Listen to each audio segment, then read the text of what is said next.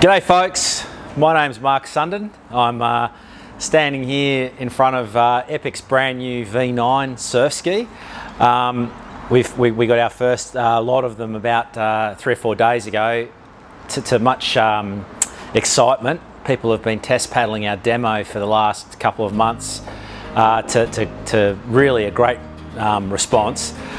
And over the course of taking a few photos, rolling out a couple of videos of the ski in action, I find myself every day getting asked by people, not just here in Australia, but from around the world, when are you going to write a review? Lately, if you follow what we get up to, we've started doing a few videos, DIY videos, and I figured, you know what, rather than write it all down, I might actually walk you through the boat, explain some of the features, and do a little review in front of the camera. So wish me luck, because I don't know how this is going to go. A little bit about me. You know, you'll see reviews of kayaks around the web. Certainly when the internet first started, they were everywhere and people used to repeat them word for word. There were some that were really successful. One I remember in particular that seemed to convince half the world that a particular ski was the best at everything ever, and we started seeing them suddenly appearing, quoting this review, and well, I never really thought they were, but there you go. They can be influential.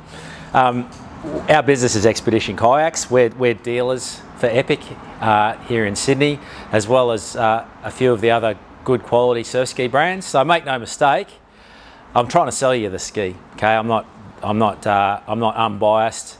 However, in the scheme of other surf ski brands that we sell, I don't really owe Epic anything.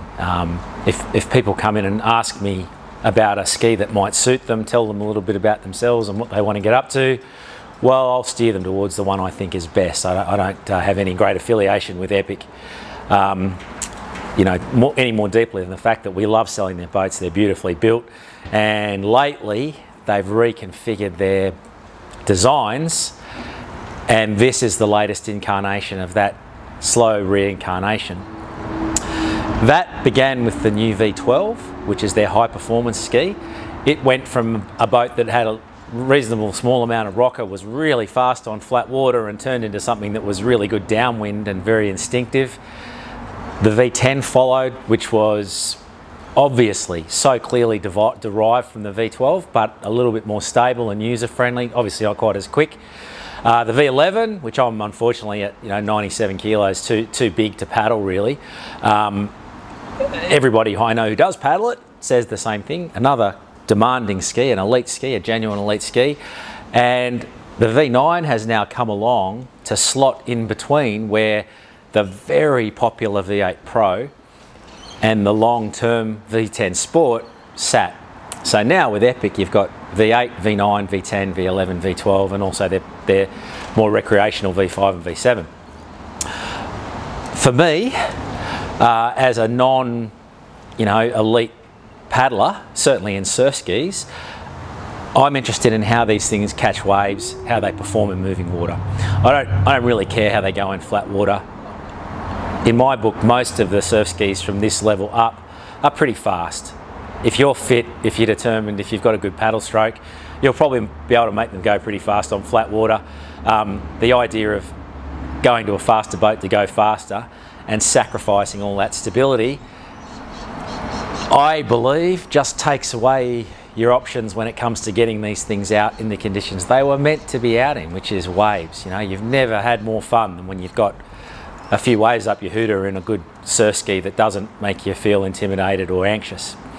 So you won't see me on the leaderboards of any of the ocean races, but I can paddle all of the skis all the way up to the V12 with reasonable competence. I'm cheerful and happy on them in most conditions, and I sure do love getting out in waves and in downwinders. So I'm going to walk you through the ski, show you a few of the features. I've got a little bit of video to cut in and out of the thing in action, and give you a little impression of my view of what this ski does, where it fits, and who's going to find it appealing. Firstly, to the seat. This is a little narrower than paddlers who've paddled V8 Pros, V8s or even V10 Sports would be used to. It's a more fitted seat. I think it's about a centimetre narrower, for example, than the V8 Pro. Importantly, this hump here is lower, which means smaller paddlers are going to be able to get into it and paddle it without hitting the back of their legs on the hump. It's a really nice feature that many manufacturers have woken up to recently, is allowing their skis to have a broader fit of certainly heights and also shapes. So as far as Epic seats go, it's a little higher. It feels higher than most of the seats that have been in other models, certainly all the Generation 2 skis, and that's a really nice feeling. The ski sort of moves under you in a very predictable way. So I personally think the seat's great. I'm not a great one for waxing on about how comfortable they are, but as a rule, Epic skis have what I'd probably call a 90% rate of we love it. Other brands are even higher than that, and some brands are like 50-50s. And I think as far as trying to make a shape that fits every single person's bum, Epic have been pretty successful, and this is no different. But it is a little bit more fitted. It's got a more you wear this ski a little bit more than you do with some of the earlier models. They've got a couple of accessories, the non-slip foot pads there that slot onto the footrest. They're a really good thing to have if you want a bit of extra grip. And this little guy is quite new. That sits in there, and it allows you to eliminate the dreaded tailbone rub if you're a person who suffers from it. It's got an adhesive backing on it. It is just a piece of chamfered foam, but as far as something that comes off the shelf that can help a lot of people with a very similar problem with a lot of skis, not just Epic skis, I reckon that's a pretty good bit of kit as well. Down now to the bow. It's one of those things that tends to draw people's attention when they go to buy a new ski or are seeking a point of difference. Since the V12 came out, every single boat that's followed it in that genre, including a revamp to the V8 Double, has featured this more raked forefoot in the bow. Epic's had a very vertical section there in the bow. It locked the bow in when you were surfing and when you were chasing waves. It's where the thing tracks from, obviously, because water pressure comes onto both sides of that sharp edge and keeps the boat in place. But by raking that forefoot, what they've done is allow that bow to release when you're trying to change direction in a hurry, combined with a fair bit more rocker. For those who don't know, rocker's the banana shape of the boat, from just underneath where you sit forward. It's an important change. It's again, like, I know when we designed our own sea kayak, the Audax, people immediately look straight at the bow and say, oh, that's a plumb bow. That's because it does this, this and this. Well, that's not quite right. Different plumb bows do different things, and this one is really all about manoeuvring on waves. It's very good. It's really successful at it. The boat does feel quite manoeuvrable when you're trying to skip from one runner to the next and link them up. Down at the stern here, another big change. If I can just sort of get down a bit lower, I don't know if the camera will pick up the angle there of rocker from the seat aft all the way swept up to the stern. It's substantially more than have been present in the Generation 2 Epic skis. Again, that's all about shaping the boat into waves, allowing you to release that stern so it's not sitting in the water and making the boat track when you don't want it to. And that's really important when you're trying to turn. It has when you put it in combination with a hull that has no defining transition points in it, like a really organic shape, what you end up with on the water is this ski that sort of follows your eyes. And I always think the good skis do that. You look left, you tend to bring your right shoulder forward as your eyes look left. Your right bum cheek, if you like, sits down harder on that side as well. The edge that you're trying to turn towards lifts out of the water, and a good ski will automatically move that way. I quite often describe turning kayaks and skis with your eyes. It only applies to the good ones, the boats that we love that manoeuvre really instinctively, and this well and truly does that. It's a really nice feature, and it's quite a departure from the shape of the Generation 2 Epic skis. And now obviously to the hull, because this is the thing that really counts, right? I don't know if the camera will pick it up there. You probably can just see the very suggestion of a V here in this section. It travels aft a little further than and a little more defined than what you'd normally associate with a boat like the V8 Pro or the V8.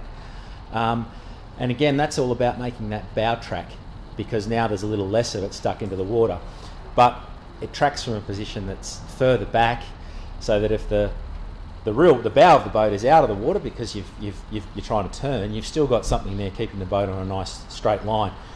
The V10, the step up from this, it turns on outrageous angles. I've had it at points where I was sure it was going to broach on a wave on an ocean runner, and it doesn't. So you just get braver and braver and keep turning on more and more outrageous angles, and you get them. So it's a nice hull feature that Epic have obviously been working on. The shape, there are boats out there with little chines and bumps and quite defining points of change, and my argument there has always been you've never seen a tuner with a hard chine, and it was the principle that guided us when we designed our own fast sea kayak, the Audax. If there's no strange points in the hull, where you can probably be fairly safely sure that there's not going to be any strange movements either, and that plays out with this ski. Although it's not, if the logical thing to do is to compare this boat to the V8 Pro, because that's what it's superseded, that's what it's kind of aiming at. I think Epic would quite like the idea of people who had a V8 Pro stepping up to this ski. It is a little bit less stable. It's a nice step up. It's a very manageable step up, and that's brought about by the fact that is one very forgiving hull. It's not a beginner's boat, no question. It's not a boat many people can just jump straight into and go for it, unless they're very ambitious or they've got some sort of water sports background. But it's definitely not as demanding as the V10 Sport, a boat that it's essentially replaced, and obviously nothing like the elite skis, the V10s and 11s and 12s. So yeah, the comparison with the V8 Pro I think is a fairly valid one, less so than the V10 Sport. It's a smaller ski than the V10 Sport in every way. So big guys who fit it into a V10 Sport, they might find this one a little bit of a harder one to get into. But the smoothness of transition, the lack of surprises, they're a really nice feature of the V9. Another nice feature are these little carry handles at the front, fore and aft. I don't know why they're not on all skis, really. They're a nice safety feature, coming, as I do, from a sea kayaking background, where I've seen over the years the worst things that can possibly happen. Anything that allows you to grab a hold of the boat when everything's gone pear-shaped is a good thing. They're at the front and the back of the boat, as are the carry handles that I mentioned earlier. As far as these little deck bungees are a standard thing on Olympic skis. You can put a little deck bag in there if you feel inclined. There's the back carry handle along with the surf rudder, which is really responsive. If anything, it takes a little bit of getting used to just how fast and hard it makes you turn on waves. The build, well, Epic skis have come in recently under their quoted weights by some margin, actually. I used to sell an ultra ski like this in the old days with a word of caution that they were light and you had to have respect for that weight. But my V10 demo, I've had it now for 2 years. I would have done half a dozen contact rescues in it every single week over that period, probably, where people have bashed and banged into me, hit me with paddles. I've been T-boned a couple of times. One really very sickening collision at one point, and all it did was bounce off and put a crack in the gel coat. So they're tough. The outer gel coat is probably the hardest of any of the ski brands, and that weight saving that you get nowadays, which they're not advertising much. So come on, Epic, you got to let people know these boats are lighter. Makes them a beautifully built ski. I I can't remember anyone coming back with a bubble or a problem with manufacturing in all the years we've been selling them. And this latest lot, whatever they've been doing recently with their layups, is working. They're a beautifully built boat. So who's going to be interested in buying this ski? You know, they all have their target markets. They all fit into a niche, and nowadays more and more they're inventing their own little niches to slot into. There's no more beginner, intermediate, elite. There's a whole bunch of sub-branches in between. This boat is not a beginner's boat. However, if you're an ambitious beginner, it'd be worth having a go and seeing how you feel. It's definitely got a little less stability than the V8 Pro, but in many ways the V8 Pro probably had a little bit too much stability to be a fun boat in waves. You know, it gave up a little bit of that instinctiveness to stability. So if you've been paddling a V8 Pro, again, that's not a beginner's boat. It's a step up. We do the test all the time. We put people in a boat like a V8 and a V8 Pro, and there are quite a lot of people who can't paddle the V8 Pro. They'll wobble around and they'll jump in a V8 and feel really cheerful. There's now a slightly bigger gap, but if you're fit and motivated and you're prepared to have a bit of a go, and you don't want to buy something that you're probably going to be shifting on in 6 months' time when you get better, this isn't a step too far. A V10 or a V10 Sport, in my opinion, there are very few people who could start off their Surfski paddling in one of those. Back in the old days, that's what we had to do, of course, but not as many people stuck with it like they do now with offerings like the V8 that you see sitting up behind me. So an ambitious beginner maybe, definitely somebody who's looking to shift up from one of the boats that occupy that space just in front of the entry-level skis as well. And then the people who really should buy it, you know, one of our mates down on the south coast has a saying that these guys will have too many numbers on their boats for today's conditions, and I believe surfski paddling is all about having fun in waves. I'd hate to be out there on a day when there was a 20-knot breeze blowing and nice steep waves and stuff to get out and attack and have a great time in and be worried about my stability. And I see it all the time. I see guys who sacrifice, and girls, that minute and a half in their 10K time trial to the ability to take a surf ski in waves. So coming back down the other way, if you've been struggling on your V10 or your V11 or your V12, then you couldn't possibly imagine anything that's going to be more fun than this. It's awesome. It turns, it's reasonably quick. It accelerates a bit like an elite ski. I put one of my friends in it to do a bit of a photo shoot. There's a few images of him in this video. I said to him, he normally paddles a V10L, and I said, sorry mate, you're probably going to miss a few waves today for paddling in this thing, but you know, help me out here, let's get a few shots of it. He said yeah, because he's a good fella. And at the end of the day, when we got there, we did about 16 k's downwind on our favourite downwind run off the southern beaches of Sydney. He said, mate, I'd paddle that anywhere. I hardly missed a wave. When I leaned forward, it took off, it accelerated really nicely. Completely stoked. Anytime you want me to paddle that, I'm up for it. I really enjoyed it. So that's the. I guess sometimes people have to have a little bit of a swallow of their pride when they drop back a ski. I think that's the wrong way of looking at it. But if you've been wobbling around a little in conditions that everyone else seems to be having fun in, this would be a good ski to buy. You might find yourself spending an awful lot more time on this than you do on whatever it is that's been giving you a hard time.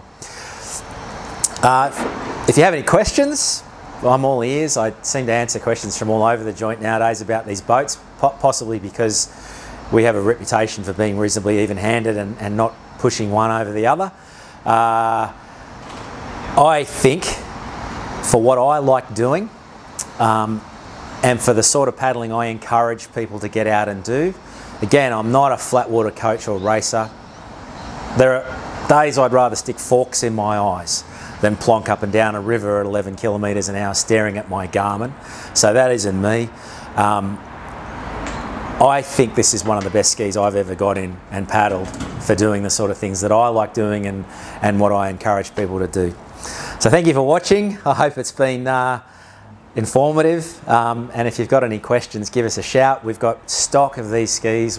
As I said, don't get me wrong, I'm trying to sell you one as well here, and get in touch through our site, expeditionkayaks.com. Thanks for your time.